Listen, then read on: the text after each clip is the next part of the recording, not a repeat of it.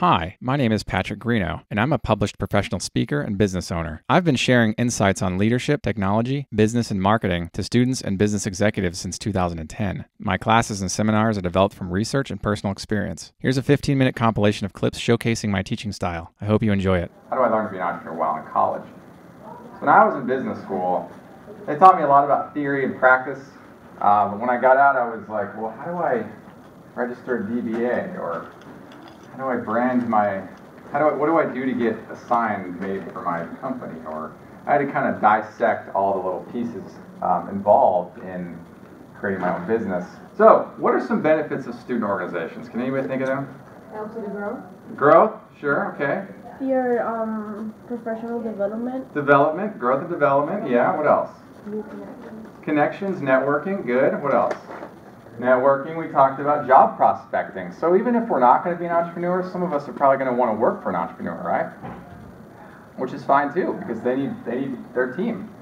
So getting face time with key executives often is a very significant benefit of getting involved in a student organization. Personal growth, we mentioned. Identifying strengths and weaknesses. Who here knows what our strengths and weaknesses are? It's okay if you don't. It took me a while to figure that out. Okay? And, taking an objective view at our skill set of, hey, we're really good at this, but we're not good at this. And I can't tell myself I'm going to be good at that because there's some things I'm just not good at. And that's okay. Improving communication skills is a big one too, right? So crafting emails. But not just an email. Sales copy or persuasion emails, negotiation emails. Working on your tone. Right? If I was up here yelling at you guys, how do you guys think you'd handle it? Probably pretty like, well, this guy's a little bit too much for me. I don't think I want to go and see him again. But if I'm more warm and welcoming, the sound of my tone, that stuff matters. But it also matters on email too. And the way you communicate with other people, when you introduce yourself to other people, that matters too. Where you wear your name tag at networking events matters too. Team building and morale enhancement. What do you think of when you think of morale enhancement? What is morale? Yeah. Like set of standards that you are held by, I believe so. Close. Yeah. Think of it as like, if we're all really excited about something, all of us in this room, the morale is really strong. Mm-hmm. We're all together thinking and talking about an idea together as a team, and then we work on it with another group on the same thing, and they're excited about it too. Really strong morale, right? Securing paperwork. Every business or organization has to do this to really put it in place in your organization. Really, to basically tell the college, here's who we are, here's what we do, here's when we meet, here are numbers of members, etc. Same with a business. When you start a business, you kind of need to tell, you have to tell the city who you are. That's essentially what it is. And a lot of times, at least for me, my experience with this is really done it's twofold. Branding yourself, but also how to report your taxes at the end of the year when you run a business. You could have your business name as your own name, but to separate, at least for me, I separated my personal name with my business name because my business name encompasses a variety of different things, and I want it to be more general than that. So when I report taxes, it's like, okay, my business, this name, then made this much money in this year, and then I report accordingly. Officer recruiting and training, this is a big piece of it, right? So how do we find good people for our team? How do we load our bus with the right people so that we don't load our bus with the wrong people and have to deal with training, bureaucracy, and hierarchy? Right? How do we load our bus with the right people right out of the gate so that we can have autonomy, freedom, and we can achieve success in a more efficient way? Member recruiting, kind of like what I'm doing right now in a sense, is direct marketing for this content. Right? When you get in front of people, we're going to talk about the classroom announcement here. It's a great way to learn how to speak publicly. Who's here scared of being where I am right now, being in front of people? Is anybody scared of speaking publicly? It's okay to admit it. I was like 15 years ago. I was in public speaking in 2001, and I gave the same presentation twice. There was a midterm and a final. And my professor after the final, she was like, Patrick, how is that any different than the first one? I was like, well, it's my final. Identify your role as early on as possible and plan accordingly. Figure out what it is you do. The VP of marketing and the VP of advertising are very closely related got to identify what's what. Now, every organization is different in such a way that some are small, some are large, some have 5 people, some have 50 people. It makes sense to put yourself in a VP position that requires skills that you don't actually already have. So for example, we're marketing majors. By default, we're going to be interested in being a VP of marketing. This is just because, oh, I want to be a VP of marketing. Well, it makes sense because I'm a marketing major. But there can only be one VP member, marketing, and no VP is any better than the others. But the other VPs are just as important too. And it's good to put yourself in a situation where you're uncomfortable. That way you can learn a new trade, a new skill. For example, if you're a marketing major, put yourself in a VP of finance role, VP of accounting, VP of membership. If you're not very good at public speaking or this freaks you out, put yourself in VP of membership role and do classroom announcements. That'll be a really good practicer for you for when you finish school. I always recommend exercising new abilities and trying things while in school and just in life in general. So you got social media, okay? So you got LinkedIn groups. Create one for the American Marketing Association Pepperdine. You know, there's a lot of people, I don't know how many, raise your hand if you're on LinkedIn. Raise your hand if you're on Facebook. There's more hands, of course. But so you can get all these members to get information when you send out for meetings and things. You can still do the grassroots marketing, like you guys were talking about earlier, like putting flyers on doors. You can still do that as well. This you can also do, so it hits them in two different methods as well. Create a Facebook page too, and try to populate that with anybody who's interested, and send out information when necessary.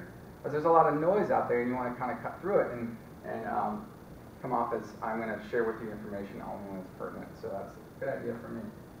Something I like to talk about too. Retention, add value. So if you can maintain the amount of members you have in your first meeting and all the way to your last meeting of the semester, that's amazing. Now it's best to plan your semester, the whole thing, before the semester starts. What I like to do is take the summer and the winter breaks, and if I'm going to be an officer for the following spring or the following fall, I take these times as opportunity to plan for the semester. So I create events. You guys can do this. Create meeting times, projects, guest speakers, whatever it is you got to do to plan for the semester. You can get it done during those 2 times. And something about the syllabus is that when you have your first meeting, and you want to pass this out to your members, and you're going to want to do that. Pass it out after the meeting's over with, because if I gave you a piece of paper right now, where I got up and started talking, where's your attention going to be? Right. On the paper. That's right. Guess what? I'm going to be up here standing talking about this, and it's going to diminish the integrity of my presentation, and you won't get as much value out of it. So if I left here and gave you something to walk away with, then you can look and check the dates. So I can maybe make this, so I've got this, I've got a soccer team or whatever. So food costs money. How do we recoup that expense? What I used to do is offset the fee by charging a little extra for membership. That way everybody kind of pays for the food. So for example, if it costs $55 to be a member, charge $60, and then an extra $5 will go into an account. And then that money will be used for things like food and travel. Granted, I know we can't travel on $5. But over the course of time, a couple semesters, we might be able to send like 2 or 3 people to a national conference. Sponsored events. When you sponsor an event, a company provides something to you, possibly for free. That's optimally. Being a nonprofit, you want everything for free. And in exchange, you promote their business logo on any marketing materials. So hey, rooms are expensive. Let's face it. We want to have a room reserved at, say, the Radisson or some nice hotel, whatever. It's going to cost some money. So what if the Radisson sponsored an event, let's just say, and they can maybe provide a room, not saying they will, so just an example. Essentially what you're doing is finding a client that might provide something free to you, and in exchange you market their company. You're marketing now to 2 groups of members, their organization's members and our organization's members. So let's say if I have 500, they have 500, we now have a marketing awareness total yield of 1,000 members that can receive this message. So that's very, very beneficial. And also, when you partner together you build a relationship. When the other organization might have an idea for an event, you're more likely to be considered for a partnership to work together on a future endeavor. So So that's just a great advantage to building partnerships with other organizations. So identifying your target audience. At the executive level, the national level, we leave this up to our affiliates. It's entirely up to you as affiliates to under discretion to identify your target audience. We understand that location, there are different target audiences, and you might want to target mid-level managers, C-suite, whatever the case. It's entirely up to you. Whatever it is, you structure your meetings in accordance with that. Also here, I want to specifically indicate that if you're an up-and-coming brand new affiliate, if Atlanta is coming up and wants to not yet doesn't quite understand what their target market is, create service offerings that you think will generate a target audience. Essentially, it's all in the value of your offerings. If you offer something of high value, you'll create that audience automatically. And then when that audience is created and generated, then you can ask them what it is they want in addition to future events. Identifying talent, this is a really good one too, is that sometimes maybe I'll look for a programmer, so I'll attend an event and I'll kind of walk around and see if I can find somebody who does something really specific. And this is a really great way to do it is maybe I'll find somebody and I'll say to myself, maybe I can give this guy a little test and say, show me 2 or 3 lines of your code. And just for free, he would maybe give me something, and I would just kind of build a relationship that way. It's just a really good way to try to find something from somebody that can help you, and you can help them back. So what I just try to do is design a business card with my personal brand in mind. Who here knows about personal branding? What's personal branding, Jen? One test. Creating kind of like an image for yourself, like how you want to be perceived. Yeah, absolutely. So we're all brands, all of us, each one of us. We're individual brands. Whether we like it or not, it's just the way it is. We've been like this since day one. So as we got older and developed a sense of self, we have to figure out how we want to be as a brand. What kind of brand do we want to be? How do we want people to see us? And the brand identity is how we want to be perceived. The brand image is how people perceive us. We want those to be the same thing. That's the goal. Okay, but we have to identify first the identity first before we can figure out what the image is. So just think about that. How do you want to be perceived, and are you being perceived that way? I grew up skateboarding. I used to be a sponsored skateboarder, and I'm a musician as well. I guess you can probably tell by the haircut. So when I went to college, I came with like a skateboard, and I looked like I came off in a skate video. But so when I went into a job interview, I didn't really know how to dress. I bought like a button-up T-shirt and some jeans because I never really dressed up. And I ended up getting some jobs, but as I got older and I got more mature and I got into grad school, I started wearing like blazers casually and wearing button-up T-shirts casually. Now I retired T-shirts and I retired tennis shoes, and all I wear is like dress shoes and collared shirts. But it took me a long time to figure out that when I take myself seriously, people will take me seriously, and opportunities will open up for me that are maybe more profitable than if I didn't take myself seriously. So really pay attention to that. Plus, at the end of the day, we all look better with collared shirts. You know what I'm saying? And when you feel good about what you wear, you feel good about who you are. And when you feel good about who you are, you present yourself really well. And when you do that, you can be really confident. And when you're really confident, doors open. So it's almost like buying really nice clothes when you can swing it financially helps you financially. Okay? So focus on your strengths and improve them, because that's where you're going to find the most efficient use of your time in this lifetime.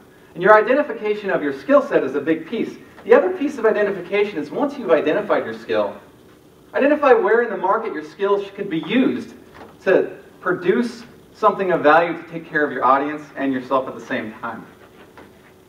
You might be thinking, well, how do I find a market opening? This is what we call this, a market opening, a market need that hasn't yet been accommodated by a competitor. Okay? So, market need. So you're thinking, how do I do that? What do I do to do that?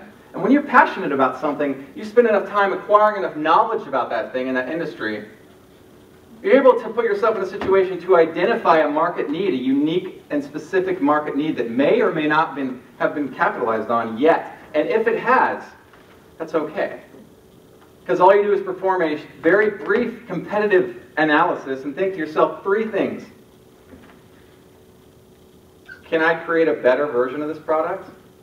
Faster and more cost-effective. In project management, we call this the triple constraint: scope, cost, and schedule. If there is not a competitor, you can own a market. And you can be the person that people think of as the category leader in that one thing.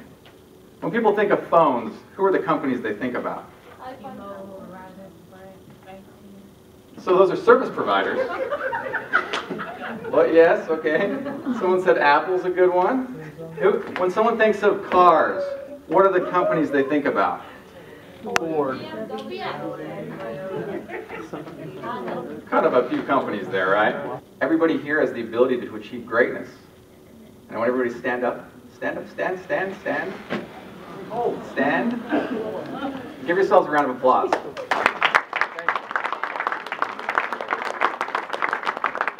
For more information, send me a message through my website at patrickgreenough.com. Thanks.